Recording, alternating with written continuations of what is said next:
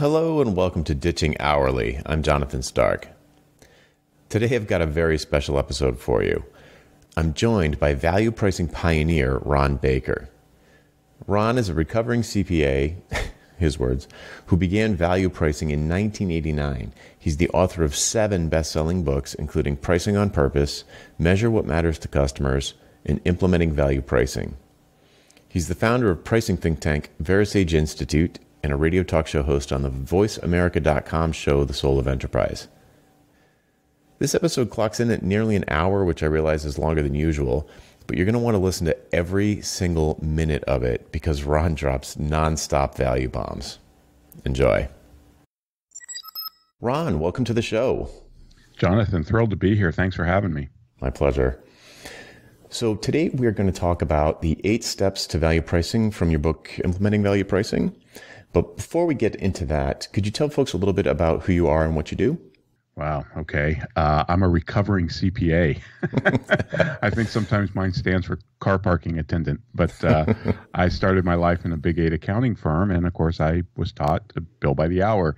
In fact, even before that, during college, I worked as a bookkeeper, accountant, put my way through college, and I billed by the hour and I filled out timesheets. And, going into work for the Big 8 just reinforced that. When I left, I started my own practice. And I learned really fast that the billable hour is a really lousy customer experience. And I looked at my partner one day and said, there's got to be a better way to do this. Why can't we just do what every other business does and give a price up front? And so we experimented with it. Now, this was in 1989, Jonathan. There was nothing out there on it. Nobody, at least in the professional circuit, was talking about it. There were no books on it. We probably made every mistake under the sun, but we stuck with it solely because we thought it was a better customer experience. It really didn't have anything to do with the economics or anything like that. We just thought it was giving customers certainty in prices, what they wanted, like a fixed rate mortgage versus a variable rate mortgage. Most of us pick a fixed rate, and it works so well. It enabled us to not only upgrade our customer base, but also it enabled us to get rid of timesheets, which I ditched right away. And then I started teaching about this, and then I wrote a book in 1998 that ended up selling 40,000 copies around the world. Since then, I've written 6 books on this topic, and I speak around the world. I started a think tank in 2001 called VeraSage, and I don't practice anymore. I sold my interest out to my partner, and I've been doing this full time. And, I tell people my quest in life is to bury the billable hour and the timesheet across all professional firms. Excellent. Well, we share that mission, so I applaud you. I know you do. I've listened to your podcast, by the way. I love it. It's great. It's great to see so many people out there now talking about this and, really pushing these ideas. So I'm just thrilled. I agree. I mean, I think it'll make the world a better place if people are focused on creating value instead of, punching the clock. Right. Okay, great. So that's a perfect place for us to start. I think that's good background. I guess it makes most sense to start at step 1. Well, the 8 steps to value pricing is something I laid out in my latest book on this topic called Implementing Value Pricing. And the subtitle is A Radical Business Model for Professional Firms. And what I mean by radical is the Latin, getting back to the root. I think ever since the billable hour and the timesheet regime entered our lives, and it came in through the legal profession, by the way, in 1919. So we're coming up on a 100-year anniversary of this. But I think ever since it's been introduced, it's taken our focus away from value. It's taking our focus away from measuring what matters to the customer. We log hours on a timesheet. If you do that enough in 6-minute increments, you believe that's the inventory the customer's buying. And yet no customer buys time. I often joke with professionals that it's like if you opened a sushi restaurant, your sign would say cold dead fish. That's not what people are buying from you is time. They're buying outcomes. And yet because you're measuring time, focusing on the tasks, you're doing it at the expense of focusing on the outcome. It's kind of like when a friend or a loved one has a baby. You don't want to hear about the labor pains. You want to see the baby. Well, the customer wants to see the baby, and yet we're measuring the labor pains and billing for them in 6-minute contractions. It makes no sense. You're always great with a line. I love it. I mean, you're preaching to the choir here, so I could ask you questions all day, but I get it, and I think people listening get it. But there's a difference between understanding the concept and feeling, because nobody likes billing by the hour. Everybody hates it.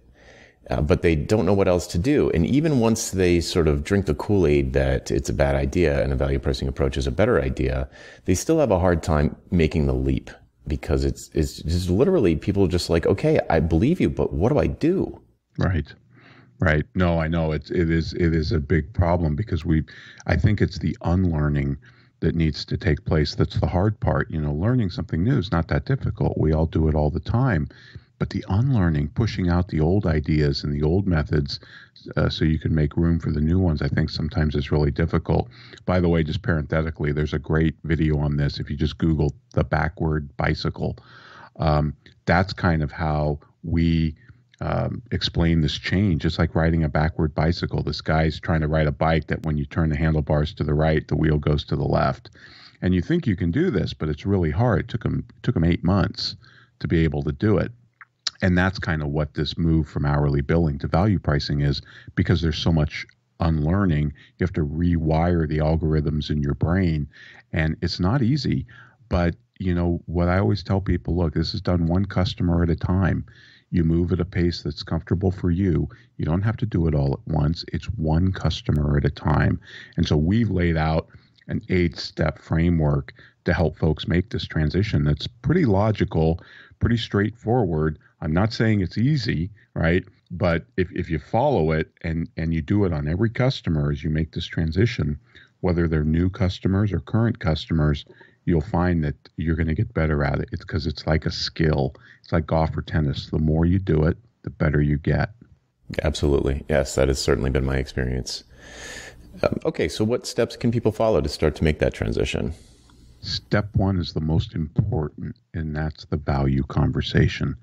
Stepping back and not asking the customer what do they need, but asking the customer what are they trying to achieve, right? And really trying to understand at a deep level. This is the time to play diagnostician, right? Just like a doctor, you diagnose before you prescribe, because if you prescribe without diagnosis, it's malpractice.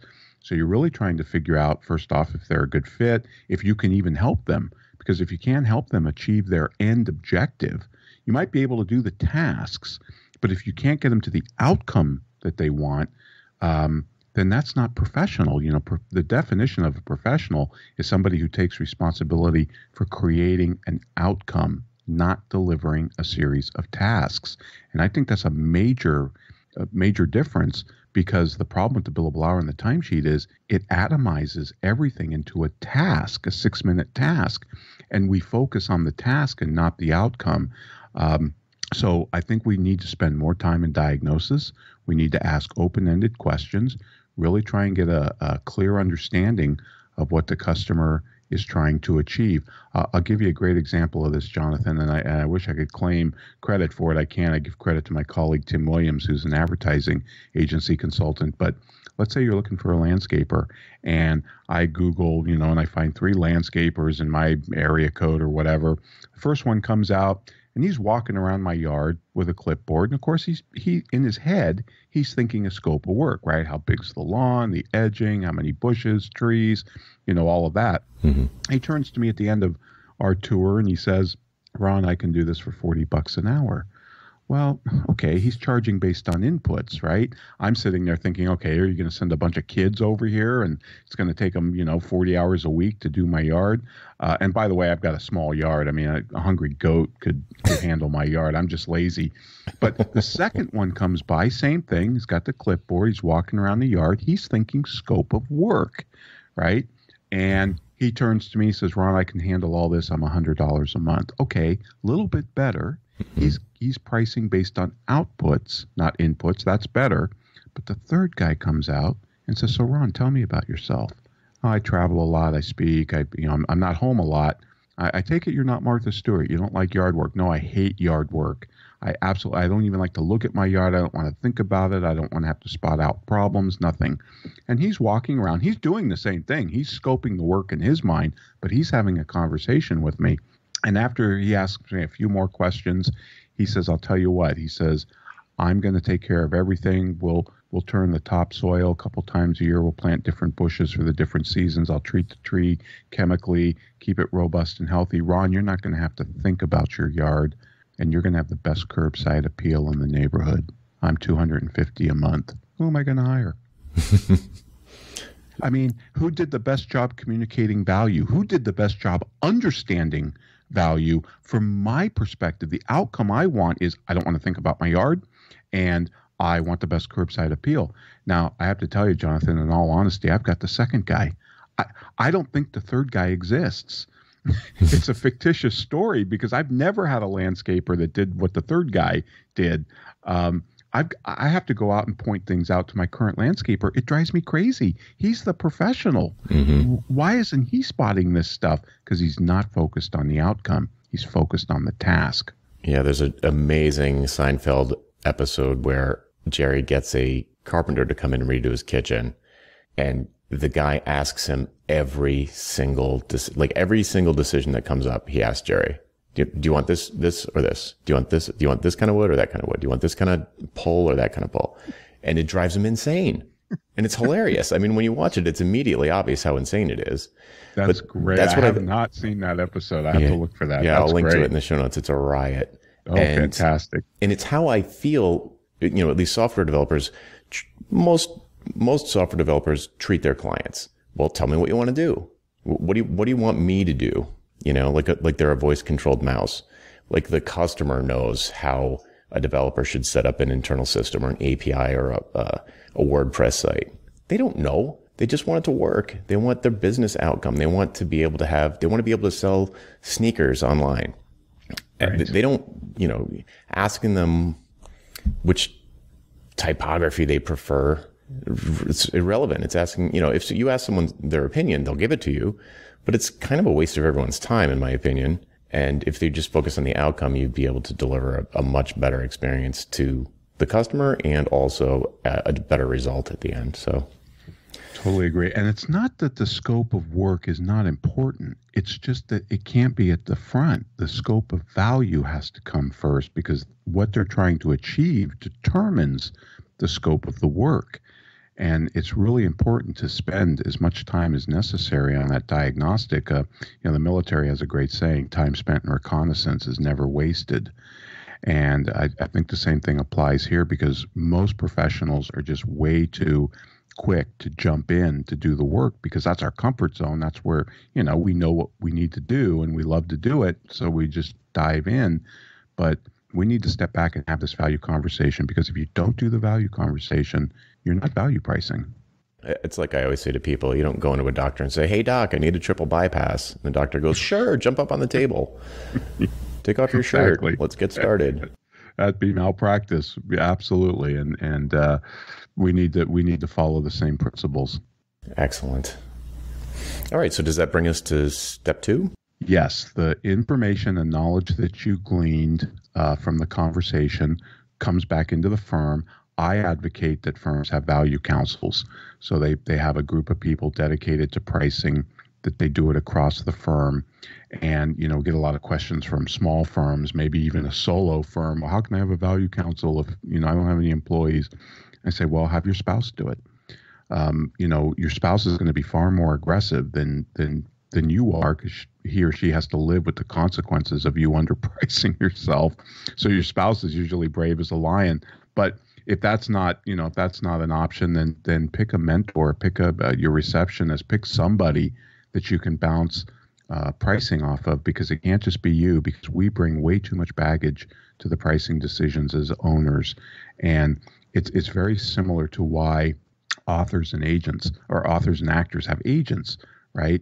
Because they can get them a better price because none of us are good at selling ourselves. And that's what your value council is. They're your agents. They make sure that you maintain your pricing integrity and that pricing is strategic, not tactical. It's not about what price do we need to set to get this job. It's what price is consistent with our firm's strategy, our position in the marketplace, our brand, our identity, our purpose. And somebody needs to monitor that. And so I think it's really important to have a value council. The firm's big enough, even appoint a chief value officer who has final say over pricing.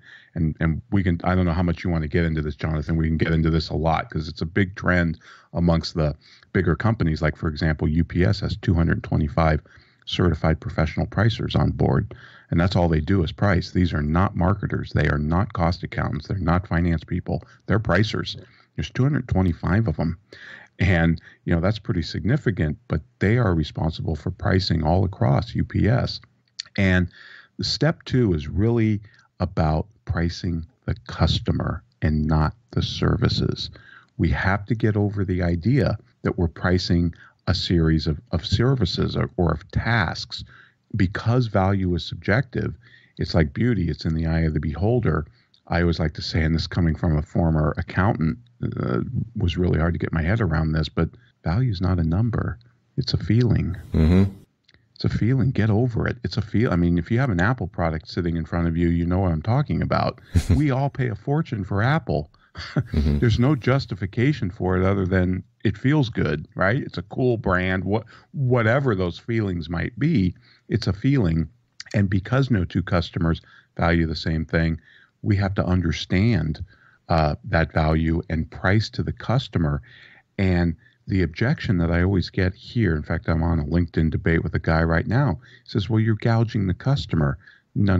Yeah, I hear that all the time. Not gouging the customer. You're offering 100% value guarantee. So if they're not satisfied for whatever reason, they get all their money back.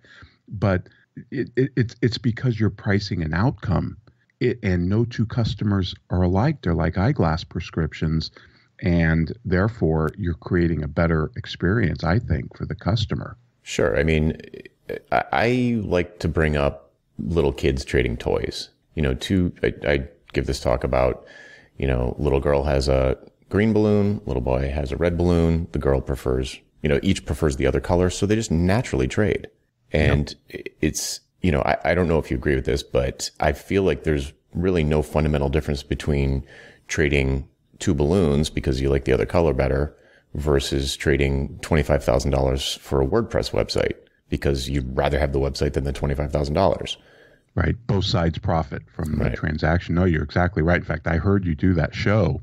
And, Ed Kless and I, who I also think you interviewed for one of your shows, me and him do the trading game at public events and where we give out gifts. Now, we can't give toys, but this game was designed for 5th graders, and usually they use toys like balloons and toy, soldiers, tanks, dolls, whatever. And you give everybody a random gift, and you have them score their happiness with it on a scale of 1 to 10. Well, that's just another scale for value. Mm-hmm. And then you tell them at their tables, now you can trade with one another amongst your table. And when they trade, you rescore it, and every single time, and we've done this game hundreds of times, the score goes up. And it goes up dramatically. And then, of course, we let them trade across the entire room. And guess what? The score goes up again because value is completely subjective. And so that's why we're pricing the customer and not the services. Oh, I love that story. I hadn't heard that. That's great.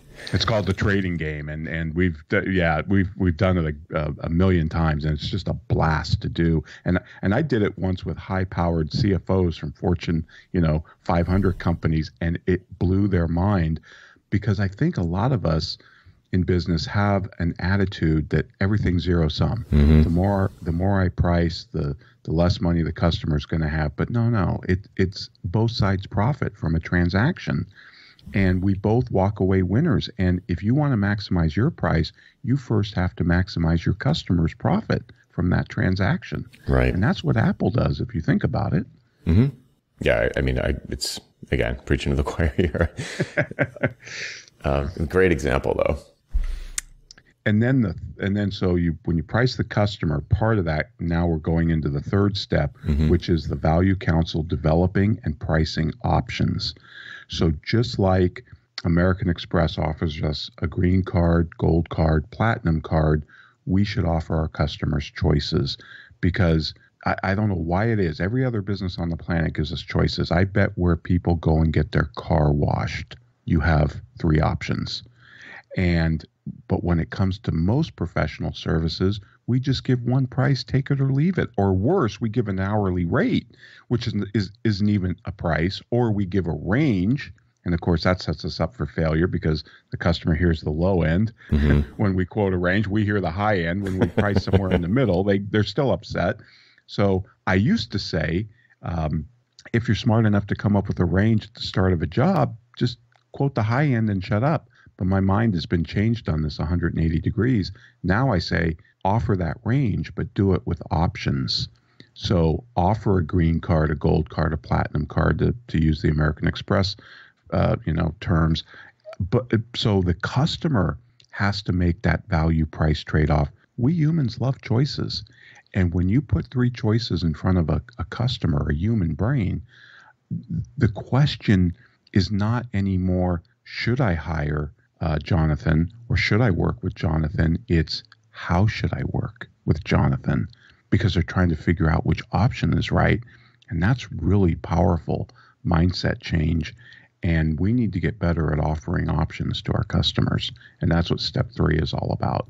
Agreed. I'm assuming that you have specifically chosen the number 3 and aren't just using it as an arbitrary number.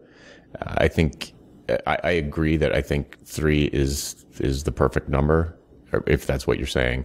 I think 2 is better than 1, but I think 3 is better than 2. And, if you start offering lots of options, it can get a little overwhelming, I think. But I've personally found that 3 is the magic number. Nope, you're dead right. In fact, that's why pricers call it Goldilocks pricing. It's the perfect number. It's funny when and there's been all sorts of behavioral economic experiments on this and just real world experiments. It's so easy now to run these with AB, Google, whatever, to do these trials. But when you put 2 choices in front of us, most of the time we'll pick the lowest price of the 2. When you put 3 choices in front of us, we'll pick the middle option usually. And the difference is when you put 2 options in front of somebody, they make a price decision. When you put 3 options in front of somebody, they make a value decision. And that's a big difference. So I tell people never use 2 options. If you're going to experiment with this, you've got to use 3. You just have to. Otherwise, be prepared if you put out 2 to have the lowest price always picked. And that with 3 options, sometimes, people pick the platinum option. They pick the lowest priced option usually around 10% of the time. It varies depending on the industry we're talking about, but 3 options is definitely the way to go. And I totally agree. You can give too many options and paralyze somebody, and they won't make a choice. And I think, I know many firms that have 4 options. Kind of like American Express, they've got the black card. Of course, it's invitation only, so not everybody gets that option. And some firms have copied that model. But anything beyond 4, I think you're really risking paralyzing a customer into a non-decision. Absolutely. So, and there are, and the other thing I want to deal with, because this always comes up talking to professionals, and I'm sure software developers aren't any different. The objection we hear about offering options is, well, wait a minute. Are you saying that, if they buy the green card, the cheapest priced option, that their stuff, might work half the time? It will be kludgy. We'll kind of do a, half-assed job. No, not at all. I'm taking the technical quality as a given, right? Just like an airline has to land safely for all passengers, no matter if they're sitting in first class, business class, or coach, or a Priceline seat. So the technical quality is a given. What we're differentiating on are service aspects. Things like timing, how fast do they want the job done? Things like payment terms, lower price, you get paid faster. Talent, who's going to do the work? What technology are you going to offer? How are you going to deliver this, intellectual capital to your customer? All these types of things revolve around service, not the technical quality of what you do. So I just wanted to clarify that or make that really apparent, because a lot of professionals think that, we're talking about cutting quality standards by offering different options, and we're not. Exactly. Yep. Sometimes I include in that increased access to the in my case, me. So if you're the principal in the firm and you can add a premium option where you can pick up the phone and call me and I will answer, which is not something that most clients necessarily have access to. Right. So yeah, but that's a great point that quality is not variable. It needs to be high. So right, it's a given. Right, it's taken as it's a table stake. It's like having bathrooms. I mean, you got to have it to be able to compete. Right. So then the fourth option, or the fourth step in the process, you develop your options, you price them. Now you present them to the customer, and this is where some other behavioral economic research comes into play. I think you should lead off with your most expensive option first. So a popular format for this is column, put it in columns. And on the left-hand side, of course, because we read from left to right, then you have your most expensive option first. And this is also where you might get pricing objections from the customer, like things like, well, gee, Jonathan, why are you 30% more than the other firm I talked to, with respect to this project or got a quote from? And you know what? I've been doing this for 20-something years. I haven't heard a new pricing objection in all that time. I mean, there's a finite number of objections. We better have answers to all of them. And the way you overcome pricing objections is you demonstrate value. You reiterate that access. You reiterate the fixed price. We're not giving you an hourly rate. We're assuming the risk on that. We're giving you certainty in price. We're using change requests and change orders so we never surprise you if something happens that's outside of scope. Just like an auto mechanic or a contractor, we offer a value guarantee. I mean, all of these things reiterate your value and communicate your value. And most of the time, when you put three options in front of somebody, it really almost eliminates negotiation. Because after all, if they want a cheaper price, buy the cheapest option. Mm-hmm. I actually do something in the value conversation. I just make it evident that I'm not going to be the cheapest option. I'll come straight out and tell them and say, look, I kind of try and talk them out of working with me, where I'll say, like, why don't you just hire someone cheaper? I mean, I am going to be probably your most expensive option. Why even bother talking to me? Why not either do it internally or outsource it to Costa Rica or whatever? And they'll explain to me why they thought about that and decided against it. But I suppose that is, I suppose being able to have that kind of conversation isn't something you can do just starting out, because I have credibility indicators that the average person starting out isn't going to have, writing books and having big clients and that sort of thing. But that has been a really effective approach. I still think you can do it. Your ability to close the sale might be a little trickier, or at least get out of the value conversation successfully, if you just straight up tell them you're not going to be the lowest price. Another thing I'll do is I'll say, well, because if we're talking about software development, virtually everyone who you're competing against, or everyone else who's going to be sending in or answering an RFP, virtually all of them are going to be giving an hourly estimate. And if I did get an objection where someone said, oh, well, you're twice as expensive as the next person, I'll say, well, did the next person give you a price or an estimate? Right. And they'll say, oh, yeah, you're right. And I'm like, well, I mean, I suppose that something like 50% of all software projects go over budget by 100%. So, would you rather have that insurance of hiring me and knowing upfront that I'm taking that risk for you, or, rolling the dice with one of these other people? Right. No, I think, that's brilliant. You're absolutely right. And I love, we call it testing your price early, whether you say I'm not the cheapest software developer in town or whatever. But isn't it interesting that when you take 2 or 3 steps back, they take 5 steps towards you? They want you even more, when you do that. I also think so much of this too, so much of pricing is a game played between your ears. It's about your sense of self, whether you call it self-esteem or self-respect or whatever. But, I believe there's great nobility in being paid what you're worth, and we'll never get paid more than we think we're worth. And if we don't think we're worth it, our customers never will either. Right. First sales to yourself. Absolutely. So that step 4 is presenting your options, handling any price objections. Step 5 is really simple. The customer picks a choice, and you develop some type of agreement. I don't like to call them contracts because it brings up lawyers and courts, in the minds of people. So I always like to say authorize the agreement rather than sign the contract. It sounds a lot less threatening. And that, that agreement is going to have the price, might have the scope, it might have things that the customer has to supply to you. If you're going to depend on them for some of their resources, that could be in there. All of that, and payment terms. Payment terms are really important because they're just another word for pricing. You've got to have payment terms structured on all your options and all your pricing. And then the sixth step is just doing good project management. This is something Ed Kless is a specialist at, has taught me a lot about, but I think project management is critical no matter how you price. Even if you're billing by the hour, we need to do good project management. And I think one of the problems we have as professionals is we rely on the billable hour and the timesheet to do our project management. And that's insane because by the time you see something on the timesheet, it's by definition no longer manageable. It's like timing your cookies with a smoke alarm. It just makes no sense. And so I separate project management from pricing. I think they're totally different skills, and usually people who are good at project management aren't very good at pricing and vice versa. The only guy I know who can cross both bridges is Ed. But I think this is a skill that everybody needs no matter how you price. It's just how is work going to move through the firm?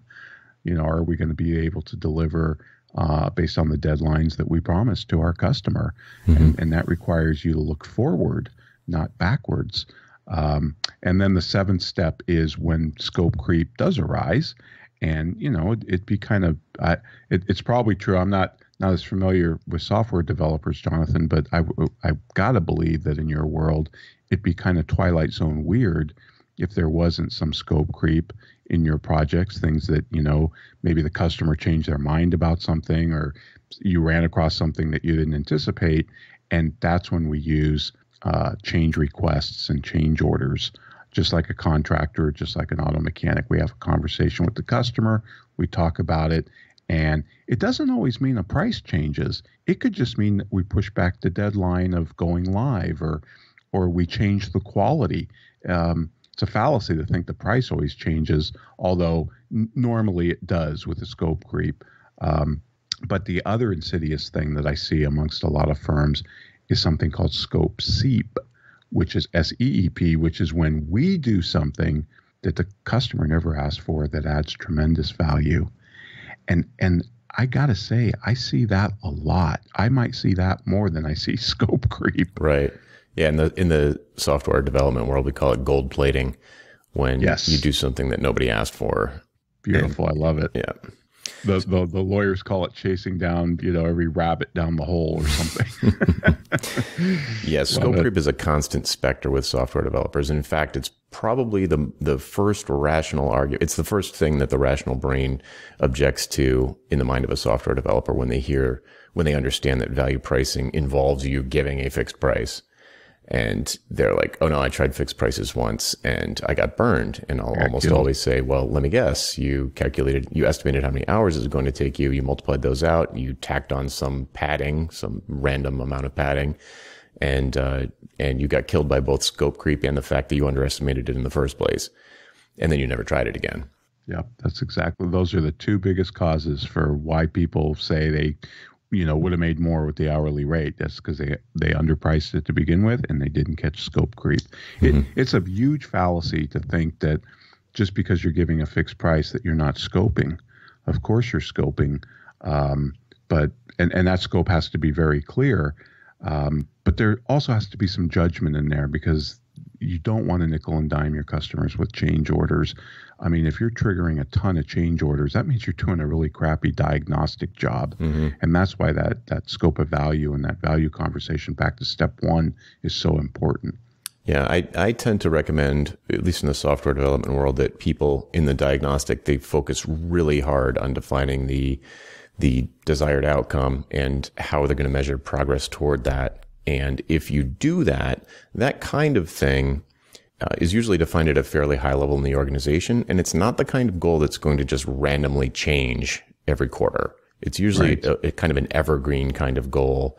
And having that is your armor or your litmus test or the context that you can put all of these things that turn into scope, these random feature requests. You can put them into context and validate them against the goal of the project and say, well, that's a great idea, Mr. Sales Manager, about putting a carousel at the top of the homepage. How is that going to help us decrease cart abandonment rate on mobile phones? And they'll say, well, it doesn't have anything to do with that. And you'll say, it's a great idea. I've got it written down here, but let's make sure that we cross the finish line on the goal at hand. And then we can come back and we can talk about this other feature. I've literally never, using that approach, I've literally never had to issue a change order. Excellent. One of the things, usually you talk about a change request first, because it's kind of like a purchase request and a purchase order. Anybody in a company can request a new laptop, but until it's approved, it doesn't become a purchase order. Sure. And it's the same thing with the change request. And one of the great questions to ask in that change request phase is, what's the business purpose for this? And if you think about that, that's just another way of asking, what's the value? Exactly. And that I love that approach. And so that's step 7 is the whole change request and change order. I've got I wish I could show this. It's hard to show things on a podcast, but I've got a picture of a boat, and it's a real boat. So I thought it was photoshopped. It's not. It's a contractor's boat, and it's called change order. And the little dinghy is called original contract.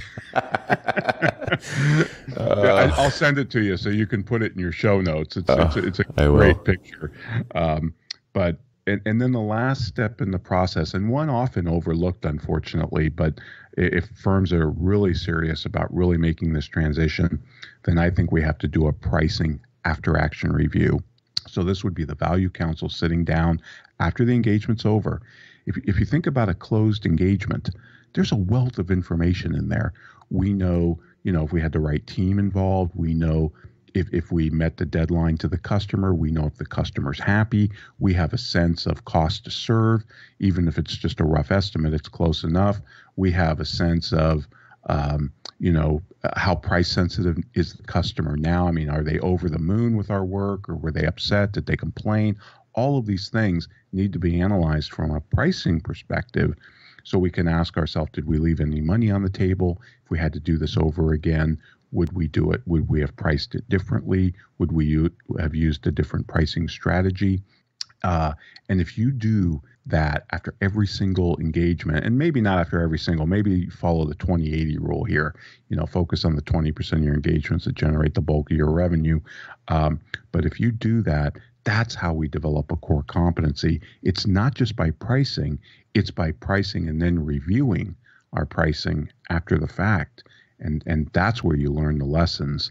And that's why we love the term after action reviews, because we stole it from the U.S. Army, but they AAR everything because they never want to build the same bridge twice. They want to learn from their mistakes and their successes.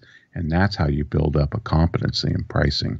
So all of those 8 steps are kind of interrelated and interdependent, but if you follow them, then they're going to become second nature, and this is just going to become part of the cultural DNA in a firm.